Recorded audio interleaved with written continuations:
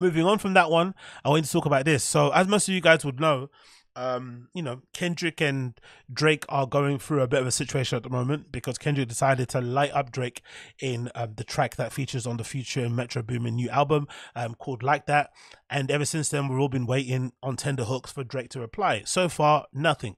So, in the midst of that conversation, in the midst of everybody, replaying that fucking diss record and loving the production and listening to the samples and thinking about all the times that Drake has gone after other people and just kind of, the current discourse at the moment is who you think is going to win. Rick Ross has now kind of, decided to throw his hat in the ring and be a part of the whole like anti-Drake thing. Nav unfollowed Drake. All this sort of stuff is happening in the background. And obviously recently, the most recent update has been that Drake was meant to have a feature on BFB the Pac-Man's new album, but the feature didn't get approved because allegedly he's kind of putting all his efforts into dropping some sort of single that's meant to be destroying Kendrick. So, with that being said, everyone's kind of talking about beef, talking about hip-hop, talking about music and shit. And I guess for some reason, my guy Kanye felt a little bit excluded. He felt a little bit left out of the conversation. So out of nowhere, big up Yeezy Updates, he decided to post this on Instagram story. Everyone knows I watched Kendrick and on No More Parties in LA. Everyone knows I watched Drake at the Free Hoover concert. Everyone knows I brought Adidas into the culture and I took them out. Everyone knows Lotta Volkova, the former stylist of Vetemar and Balenciaga, Demna, the creative director of Balenciaga and Vetemar, founder, Virgil Abloh, obviously you know who Virgil Abloh is, Jerry, I'm assuming he means Jerry from Fear of God, and Kim, I'm assuming he means Kim Jones, maybe, from fucking Dior. I'm not too sure. All worked for me. I made Yeezus, Dark Fantasy, Pablo, Graduation, Throne, 808s. I made Runaway, Devil in a New Dress, Father Stretch My Hand.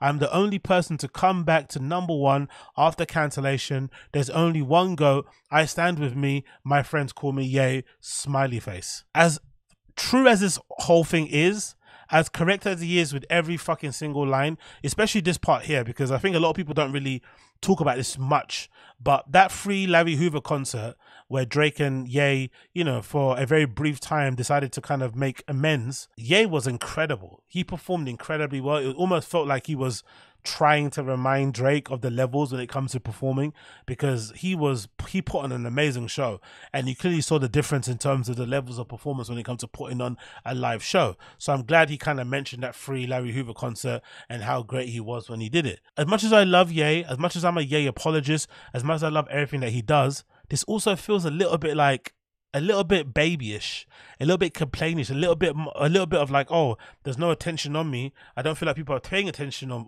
about me or my album anymore. Whatever. I'm not in a current conversation. I want to be a part of it, so let me include myself into it by just jumping in and saying any sort of nonsense, because no one's really been talking about him. And the funny thing about this is that he wants to have it all, and I think most artists are like that. Most artists are quite greedy or quite selfish. Because the truth of the matter is, Ye is a much better artist than Drake, than Kendrick, and J.Cole. He's probably a better artist than all three of them combined. They could never do what he does. But unfortunately, as a quote-unquote rapper, he can't touch none of these guys, ever. It's never going to happen. Back-to-back diss records, he'd lose all the time. Ye's strength isn't in bars. It's mostly in artistry, being able to say things on records, being able to construct certain songs, elicit certain emotions, tell certain stories. But his strength isn't in lyricism. It's never has been, especially nowadays where he hasn't really got the writers he used to in the past when he wasn't doing it. Because I feel like Ye lost a lot of the great writers he was kind of with, maybe the Rhyme Fest and a few other people who basically helped him to ghostwrite for him. When he did the whole anti-Semitic thing, when he started to become a Trump apologist, people kind of fell off and kind of stopped supporting him and helping him out. So I think nowadays, my personal opinion, again, being a Ye fanboy, I think nowadays you are getting a far better or far more true representation of Ye's lyrical ability now, because he doesn't have as much help as he did in the past. So if that's the case, and a lot of people have said some of the bars in Vultures aren't the greatest. Some people have, even questioned the bars on Donda, whatever it may be. For him to come out here and basically throw his hat in the ring in a conversation is silly. Because if Drake is going to struggle against Kendrick, how would fucking Ye do against Kendrick? I think Kendrick would fucking destroy him. So I don't think that's a smart decision. I think it just feels like he's a bit, not included in the conversation. He wanted to get himself included. He started screaming about it, and now here we are.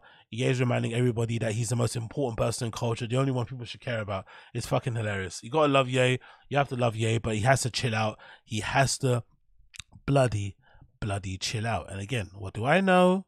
What do I bloody know? Absolutely nothing.